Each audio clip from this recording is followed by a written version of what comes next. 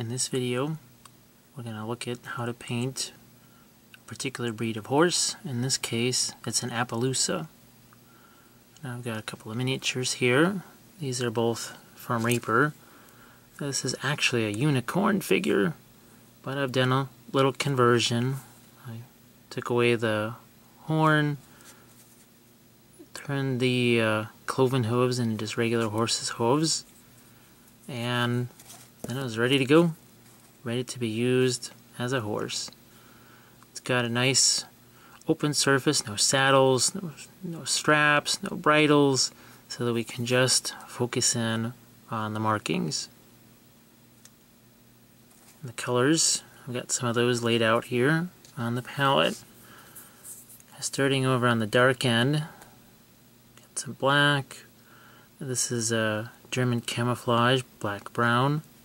We have a few Reaper paints here. Muddy soil, which is not just a nice dark brown, but has a little bit of blue in it. Ashen brown, Maiden Flash.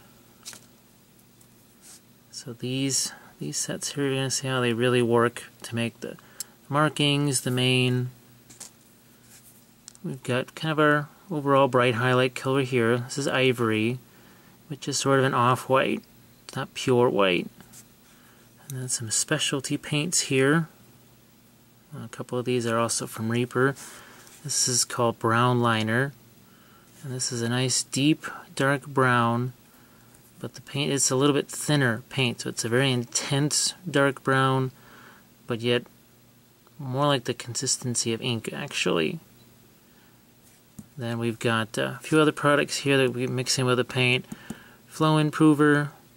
This is really nice to keep your paint flowing well, but not necessarily get the watermarks that just mixing in water will have. And I've got Glaze Medium. This is handy, say if you want to do some wet into wet blending in some of these areas here, especially along this border. Sometimes having a glaze medium keeps your paint wetter for longer, and you can do some of these smooth transitions with a larger brush. And now talking about brushes, we'll set some out and we'll discuss those and our palette.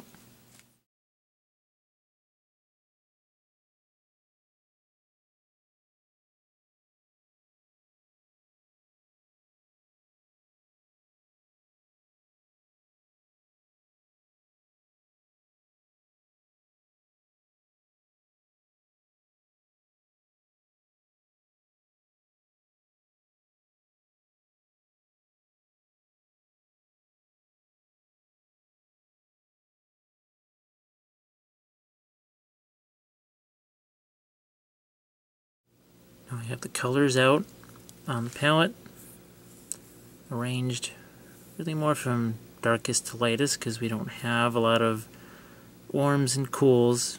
This is kind of a limited palette exercise. Got a little patch of the glaze medium over here, which we're going to use a little bit of. Got the miniature and a used paint jar. It's magnetized, but I also have secured it with some blue tack just to make sure he doesn't fall off. So we've got a filbert, and let's get down to it. So we know we want this lighter transition into darker on the front half of the horse.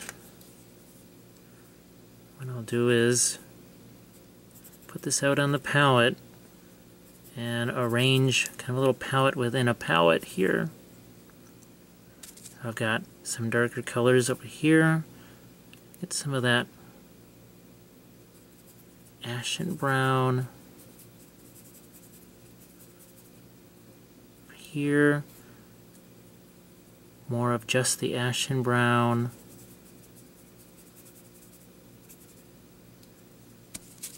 You can see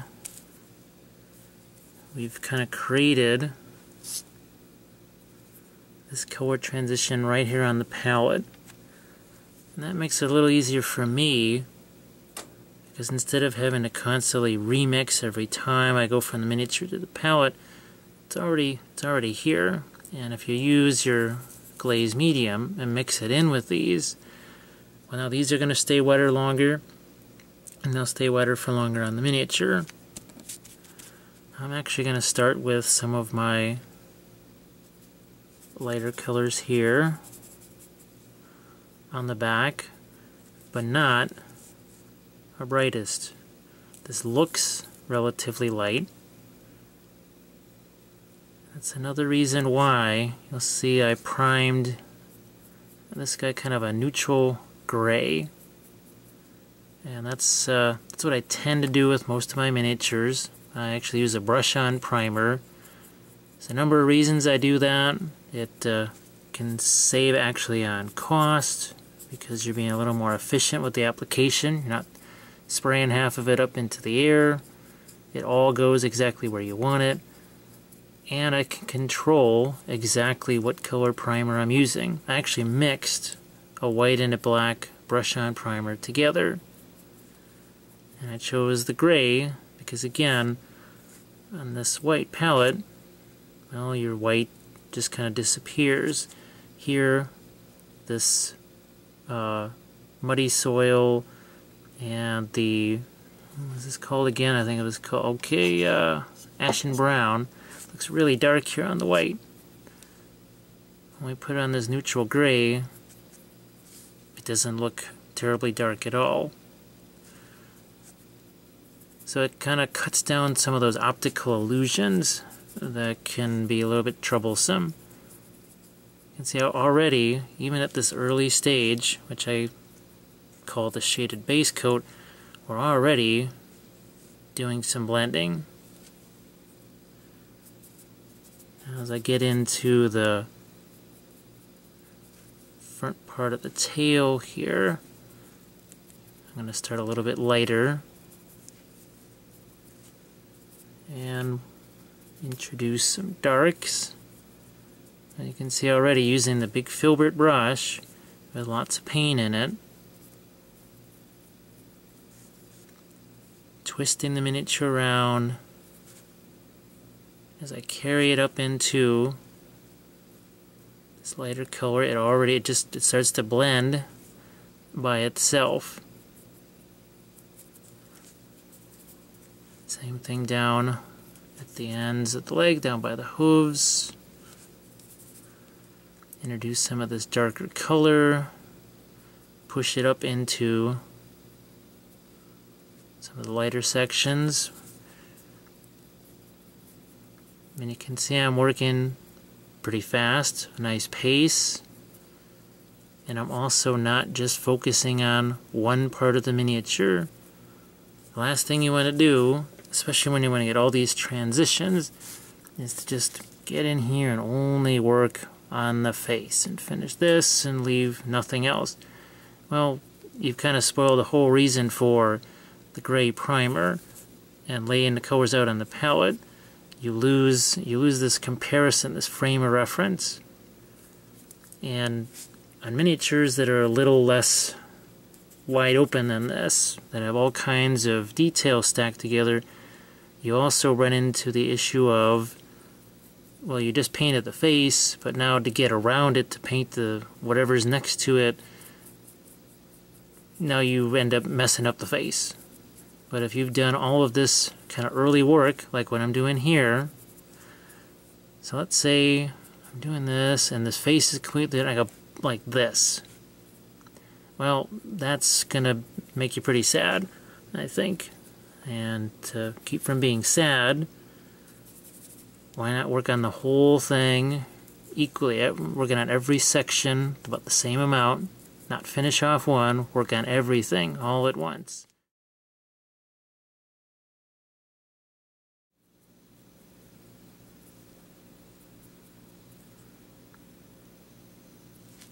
Yeah, I'm trying to take advantage of this filbert brush. This whole notion of this rounded edge. Now, some of these have a little bit more of a round edge to them.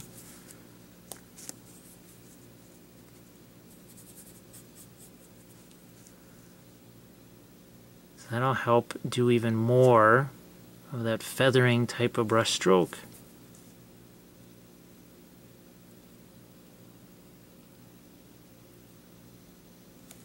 I actually call it an airbrush on a stick because it's amazing what you can do.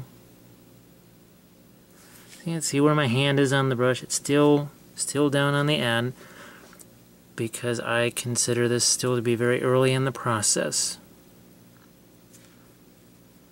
So I'm going to take away just a little bit more of the color. Pick out a few around the eye.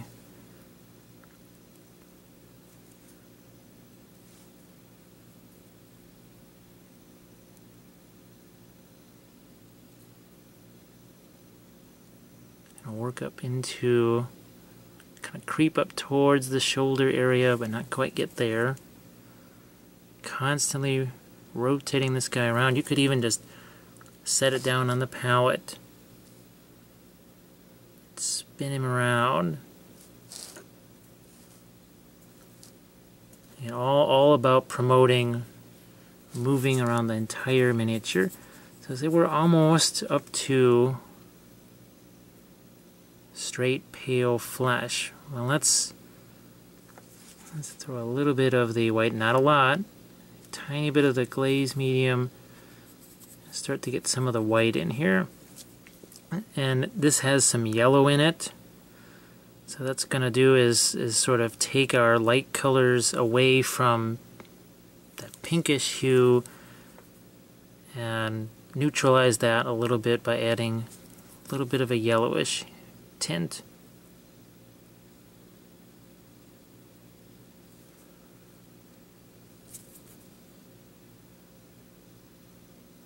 All the while I'm going to continue thinking, well, let's not forget the tail here. So same thing, I'm just picking along that top edge, but with a brush that has a healthy amount of pigment in it.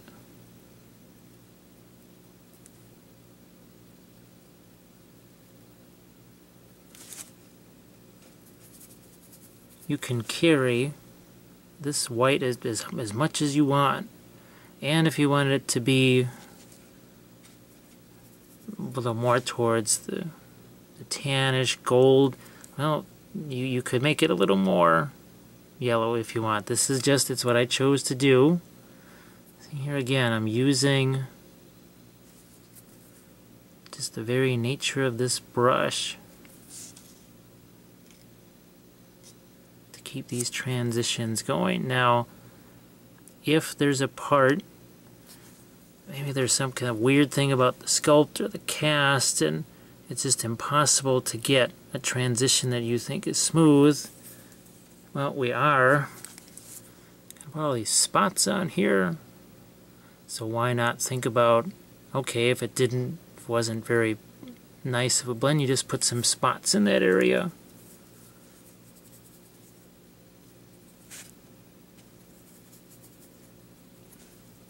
So you can see we started here, we worked our way all the way here, and it's not taken that long. Because again, we're thinking about longer brush strokes, bigger brush, some wet into wet blending. We've kind of done a little bit of everything already. At a certain point, I kind of call a halt to the adding of all of these lights. And that's where we'll bring out our nice transparent washes and glazes.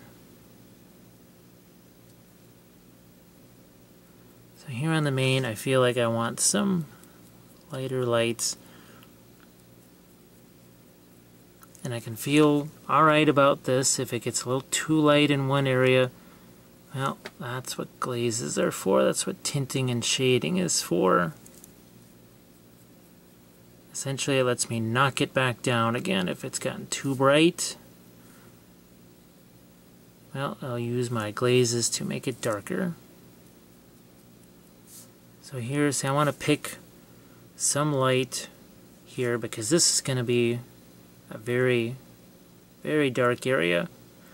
So I want a little bit of light here so this comes forward.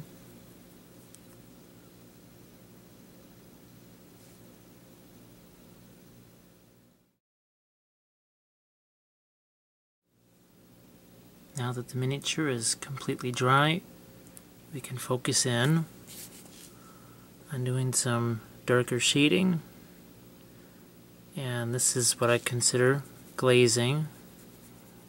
We've got these transparent colors that we're using. We've also got some of the brown liner paint. You can see this is kind of a warm, this is the warmest color we've got out here. The black is somewhat neutral, and this gives us kind of a more greenish brown. Between these three, that's what we're going to use to establish the darkest darks on the horse. Now in this case, I'm actually going to use a slightly bigger brush for my glazing. I've got some really large areas here I'm going to work with. So I'm going to set these aside. I'll probably have to put some more out as we move along here. What I want to do is mix some of these together, and I do this a lot with my glazes, and don't be afraid to mix them together. They're paint just like everything else. If you can mix paint, you can mix your glazes. Let's start here down at the end of this leg. And you can see I only move a certain distance up the leg. This is going to be more just pure black wash. Now what I can do is kind of rinse off the brush and carry this up and actually take some of it away.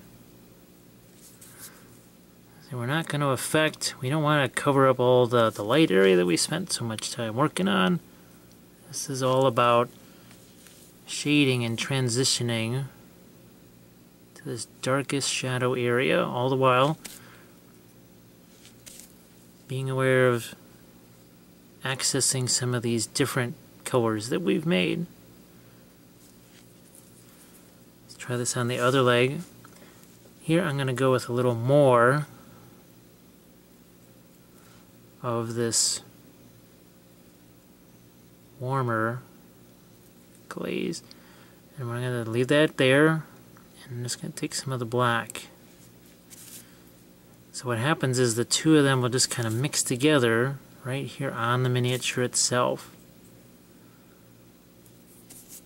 Same thing, getting rid of some of the glaze. You can also take your finger, do this, say here on right on that bone right there.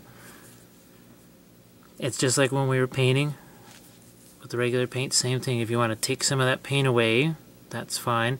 Here on the inside, this is going to be more just the black.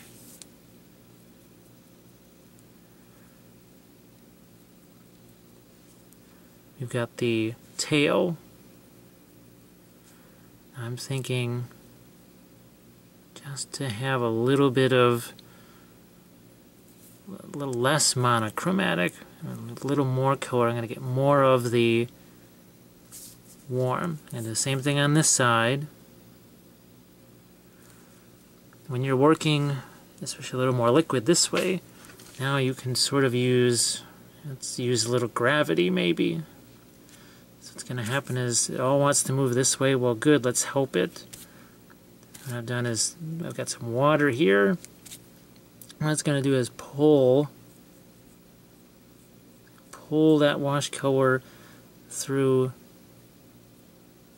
those light areas. It's a little more subtle than down here, where we're going to kind of reverse course.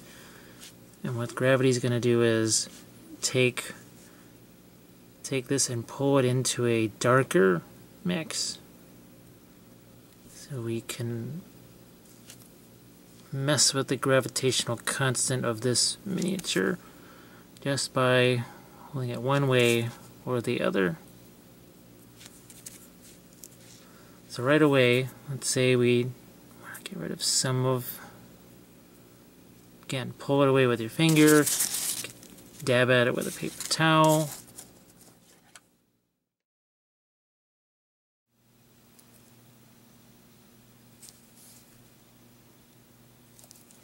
So I'm going to stop, because I don't want to get too bogged down in the face. These were things that I knew I wanted to do. I'm going to go back to this brush, and let's work on some of the spots. Now the way these spots worked, I started first with a color that's not the darkest.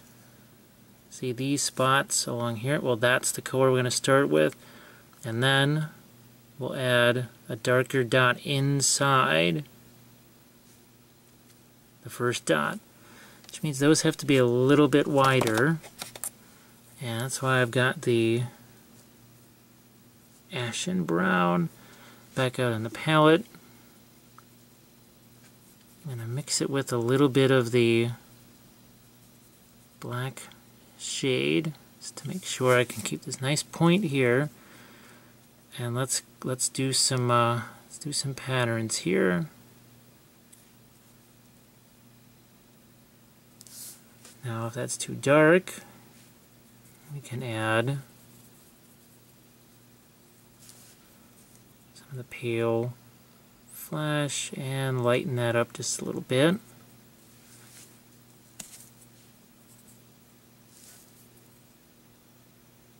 And the important thing is keep some of these spots bigger, smaller.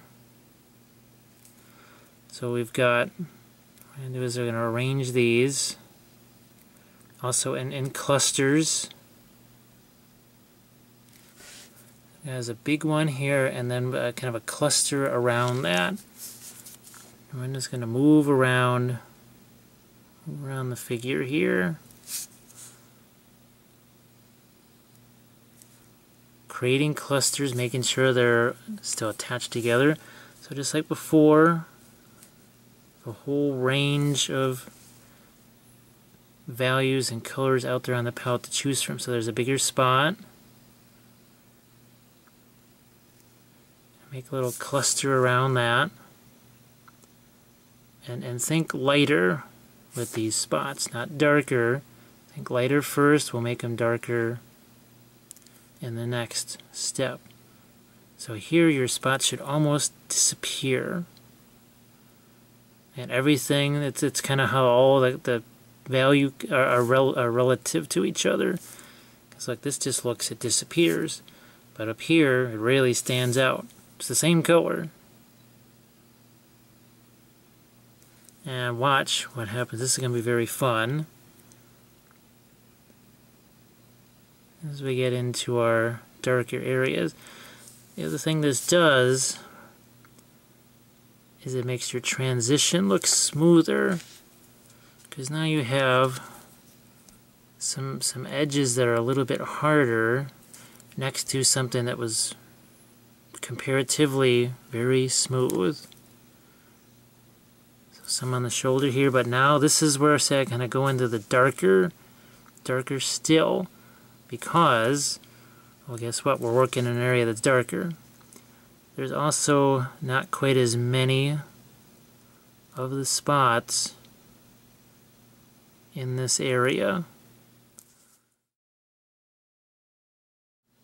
Now for some final details. We've got some of the brown liner, and we still got some of the muddy soil. Still some of the black wash as well. I've got the liner brush, and what we're going to do is these last little dots within the dots, but this time it's going to be darker. So here we go. Get inside like so.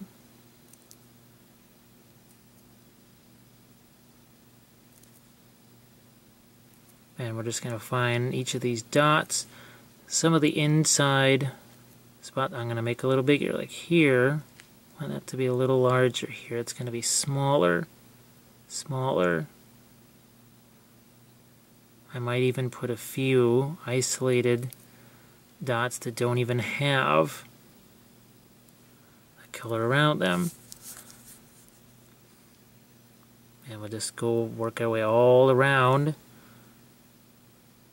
This is mostly important on the back here, but not every spot. I'm going to leave, say this one, I'm going to leave that. I'm going to put dark here, I'm going to put dark here. I'm going to leave this spot. I might even leave a couple other ones, just isolated here and there, that don't have that spot within a spot.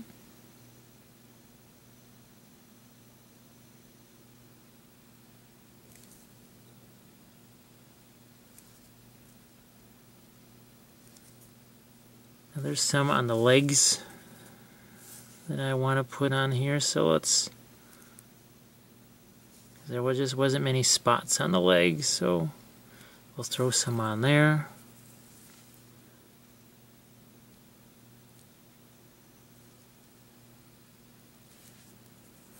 And some of them might just be very dark. So that kind of, it takes you down this transition in the leg. We'll put a few, say, dark ones the other side of the leg.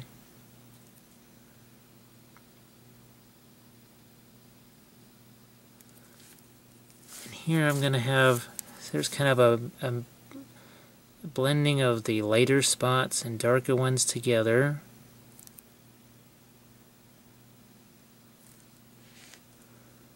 Here I'm going to leave these light ones, but now put some dark spots, especially right along this border of the transition, right about there. Just let that go.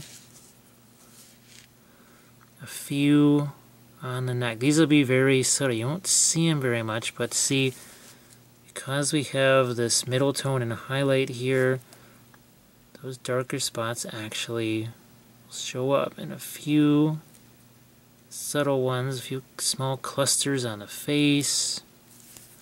Swing this around to this side. Once again, working our way towards that transition.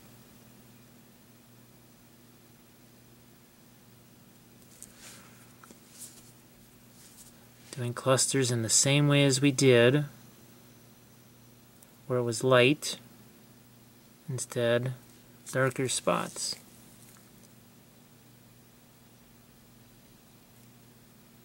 A few over the leg, a few here on the neck.